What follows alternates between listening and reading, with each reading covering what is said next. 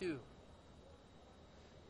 This guy's been a pretty good hitter. He's a 270 lifetime minor league hitter. Here's the pitch, and it's crushed.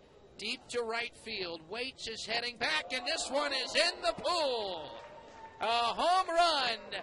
And just like that, it's a 2-run shot and put a couple of more runs on the board. Home run number 7. Well, you knew on contact that ball was going to probably be out of here. And one coming down in the yard. There was no wind blowing in. That would have been the only way to keep that one in the yard.